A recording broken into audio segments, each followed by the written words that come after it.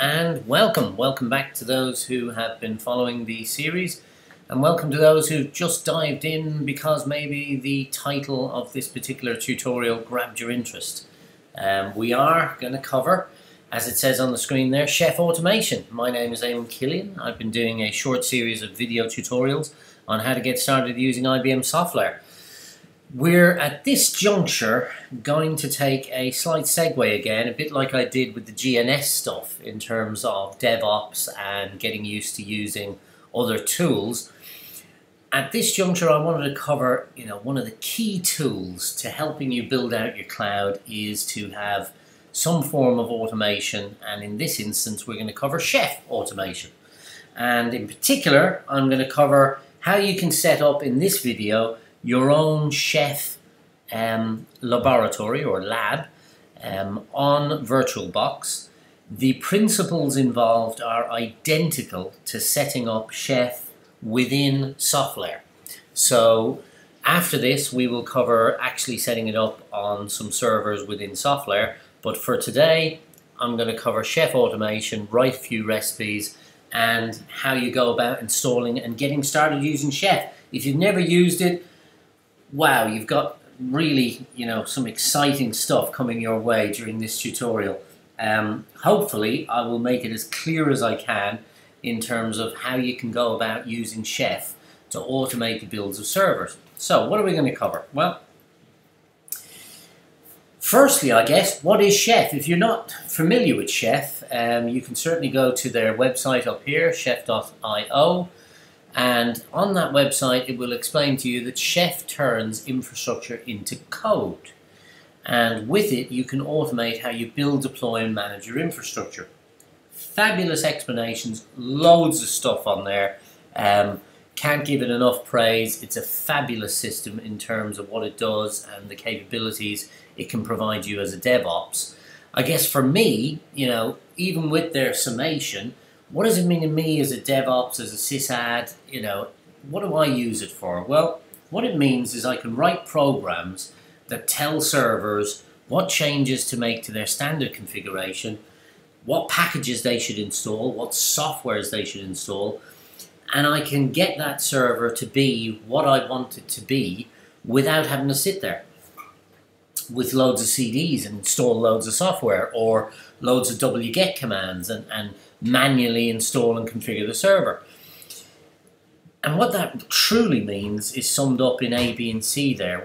The first thing it really provides is you can automate all the server builds. You can start to configure an entire modularized view of your infrastructure and automate your server builds.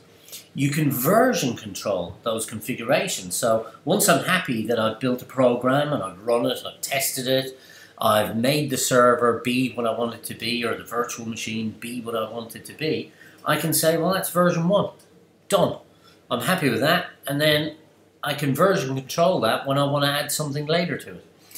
And of course, once I've done it once, C kicks in, where I can now say, do you know what, this bunch of servers over here, this 50, 100 servers, make them all be what that program describes.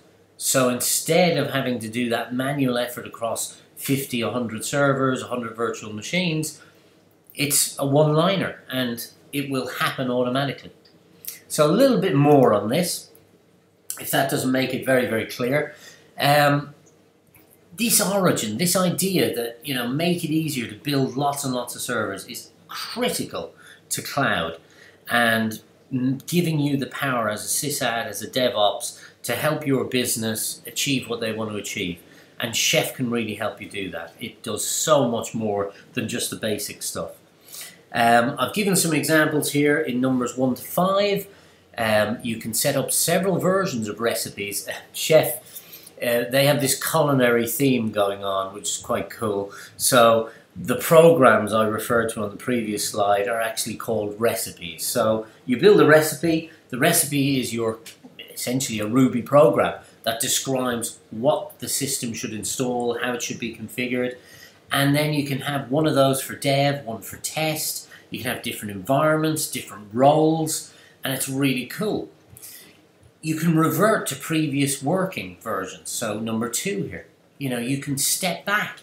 You can try something out and then go, oh, that didn't quite work the way I wanted it to, and just step back a version. No problem at all. Really easy to do. We can build recipes to call other recipes, so we can plan our infrastructure in a modular fashion. Now, Chef doesn't take away the need for really knowing your Linux, really knowing your networking, and really knowing IT. But what it does give you is the ability to think of your infrastructure as if it was an object-oriented set of programming, and actually start to think in a modular fashion about what depends on what, how you could configure those recipes to call each other and to depend upon each other, to build up a catalog and make it much more easy to manage your entire infrastructure. So I've given some examples here of recipes that I've written: A, B, E, F, J, K, P for prod, QA. So everything you can see here gets A. Almost everything gets B, and so on. And you can think about, these would be just different recipes that do different things. Maybe A is for the Apache recipe. J is for the Java one. Who knows? Whatever you need to do to make those servers be what you need them to be. Number 4, periodically get all the servers to check. This is so cool. So once it's there, you can get your servers to check in every 30 minutes, every hour, every half a day, whatever you want. You can run a cron job, or you can run a daemon that will basically ask the Chef server, this is what I think I should be, and this is my current configuration, and we'll go into how it does that. It uses a thing called OHI, but we'll be getting into all of this over the course of these videos. And the Chef server will say, well, that's not what you're supposed to be. Somebody must have gone in and manually added something or changed something. So I think you should go back to being what you're supposed to be, according to my list of what your configuration is. So that's really, really good for security. And then finally, number 5 here, wow. In a DR scenario, when you invoke and you need, your entire business is looking at you, we've lost the data center, we need to build, several hundred servers really, really quickly, and we need them to be production for a period of time. And indeed, think about when you go back to production as well, how you can continually manage those servers while you're at the DR site, manage them through Chef, and then when you go back to production, it makes it so much easier to go back as well into your primary production site. So, that just gives you some idea, and it does much more than this. So what are we going to do? Well, first we're going to open up Virtualbox, and we're going to go to my clone of CentOS 6.6, a vanilla implementation, and then we're going to make 3 servers. Here they are here. We're going to have a Chef workstation, a Chef server, and a Chef node, and we're going to build those up.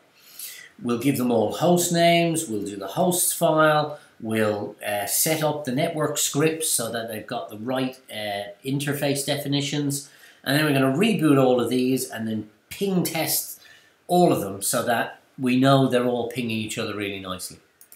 Once we've done that, we're going to build the Chef server first. So we're going to double check its host name, because that's really critical. Then we're going to set the SE Linux, the security within Linux, to permissive mode, just to get around some of the issues that may arise. We're going to grab Chef server. It's free from the Chef site. And then we're going to run the package install, configure the server, and get our GUI version up and running.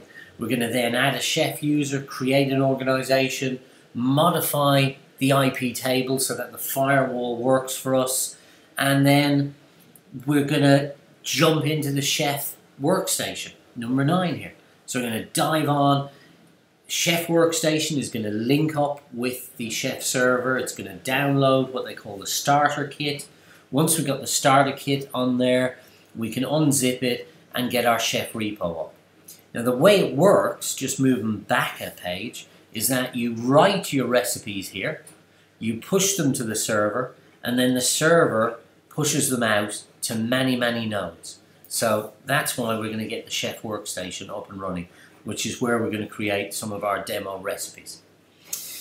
Once we've done that, final step is to get a chef node up and running. The only thing we have to do here is modify SSHD config to allow root login remotely, but it only needs to be allowed once, and then we can put it back to normal.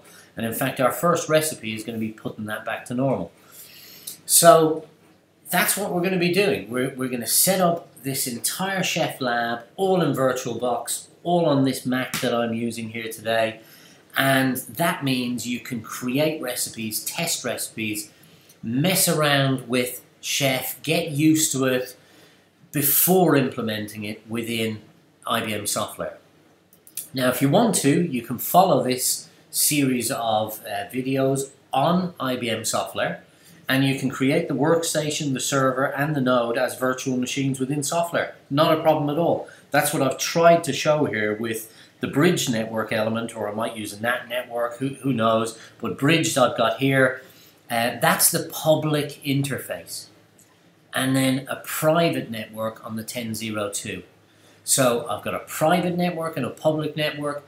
That could be within SoftLayer. So the commands you're going to see, the implementation, the installation procedures, you can follow this on SoftLayer if you want and create 3 virtual machines and do your testing on SoftLayer. It's not a problem at all. So that's it really. Let's dive in and let's go and create these 3 servers and get ready for some chefing.